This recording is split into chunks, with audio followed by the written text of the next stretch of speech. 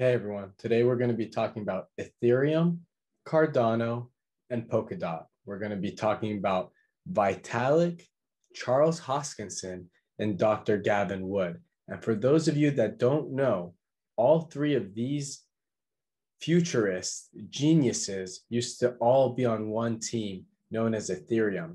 Vitalik ran the ship. Dr. Gavin Wood was the developer who created the underlying language Solidity, and Charles Hoskinson was the mathematician on this project. Ethereum took the crypto space by storm, introducing smart contracts and really becoming the oil of the space. Kind of like when Uber technology was made, then every other business started using Uber technology. Well, that's what Ethereum did with smart contracts. All these dApps started to build on their platform. All these ERC20 tokens started to build there. And as they grew at an exponential rate, ideologies and paradigms started to become very controversial from person to person. When we talk about blockchain, we talk about influential impact. So Vitalik has never lost in his life. And when he had a difference with Charles Hoskinson and Dr. Gavin Wood, they went their separate ways. Charles Hoskinson has a YouTube channel and he talks smack all the time. Every time he talks smack, Cardano's price goes up. In January and February, Cardano has outperformed Bitcoin and Ethereum. In March, they have so much news coming up. They have the Africa deal. Potentially Coinbase will IPO. And when they IPO, I bet you Polkadot and Cardano make that list. The other day, we just had Polygon, Matic, SushiSwap, and Scale make Coinbase. That was just a warm up, and the big players are going to be Cardano and Polkadot. You can book it. I said it here first, and we'll see in the future, but I'm pretty confident in that. Those two are in the top 5. They shouldn't be disregarded, and I believe if Coinbase wants to IPO, they will definitely list those 2 major coins. But we want to compare these 3 coins because now we have Cardano that's been around for years, since the last bull run and bear market.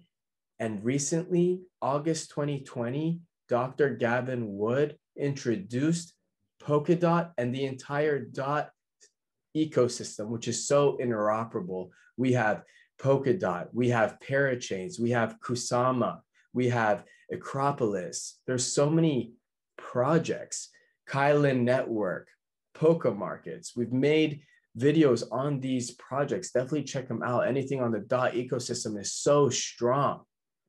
And every perspective is different. Like Ethereum, you can't count them out. They brought the NFT space to fruition. You know, we're talking about CryptoPunks, the first ever NFTs. Look how valuable they are. Ethereum did that. And now we're talking about ETH 2.0 and how Charles Hoskinson said, no, I don't agree. He didn't agree when Ethereum had to have a fork and they had a hack. There was a huge disagreement and controversy there. And as you can see, everyone has gone their own ways. But in my opinion, I believe that Charles Hoskinson wants to be the Ethereum killer. And I believe Dr. Gavin Wood doesn't care about being the Ethereum killer. He just wants to be interoperable between all blockchains and all cryptos. And he's a developer. And if you listen to him at all, he believes developers really control the world. And you can see their team has been moving at an exponential pace, much faster than Cardano, by the way, which their roadmap is super slow. Their narrative is great. They have the Africa deal coming with Ethiopia. So yes, I have a huge bag of Cardano, I have a huge bag of Polkadot, and I have a huge bag of Ethereum.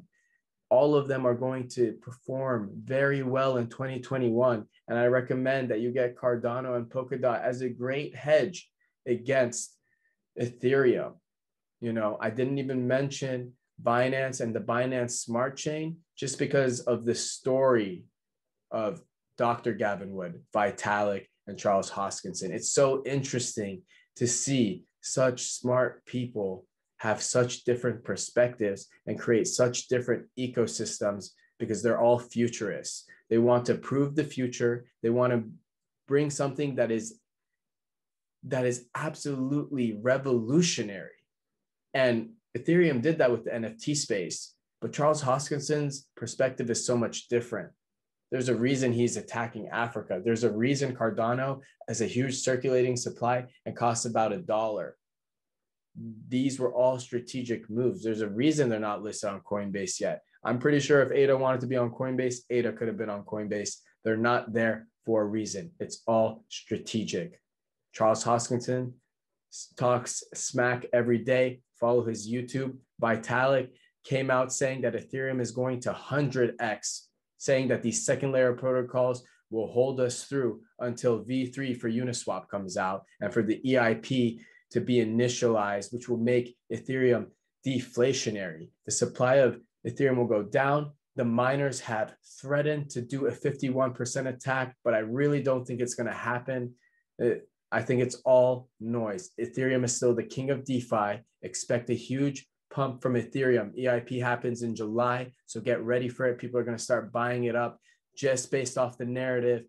Polkadot and the DOT ecosystem, the parachain auctions are about to take place. And as you can see, Kusama has gone up exponentially. It was just 2-3 weeks ago, Kusama was $90. Now we're talking about a $300 Kusama.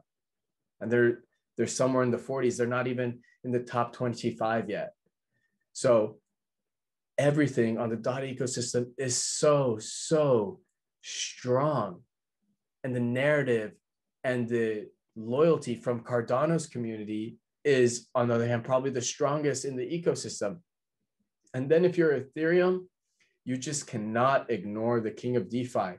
They're the #2 coin. And I know there's a lot of you that were part of the 2017 market, 2016 market. When you heard of smart contracts, you thought this was it. You thought Ethereum was going to outperform Bitcoin. And I do believe that Ethereum is going to outperform Bitcoin very soon. I'm not saying it's going to 100 Gs. I'm saying that it's going to outpace it. You know, with all this news coming out, with the NFT explosion, with the utility, all of this started because of Ethereum. Do not neglect this coin just because of a little bit of high gas fees. You guys think that this is going to be their Achilles heel.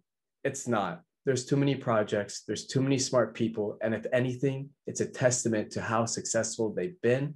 That being said, you really have to choose what you want to invest in. We don't believe in being tribalistic, but it's definitely a paradigm shift. So realize what side of history you want to be on, what team you want to be on, and see if you want to diversify or consolidate. Because at the end of the day, I'm not a financial advisor. You should all do your own due diligence.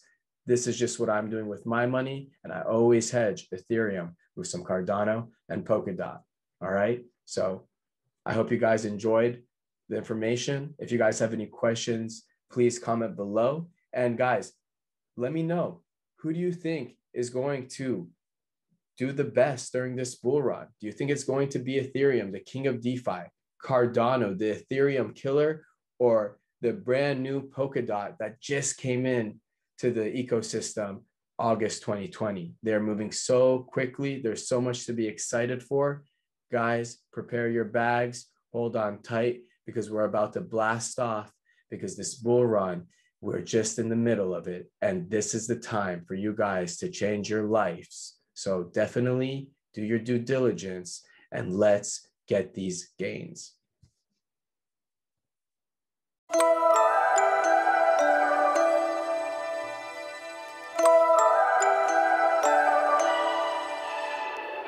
You and I, we never show emotions, we just keep it down inside. Yeah, you and I, both longing for expression for the things we like, but we stay quiet. Hold me now, tell me things, tell me all about how you feel. Just let yourself go.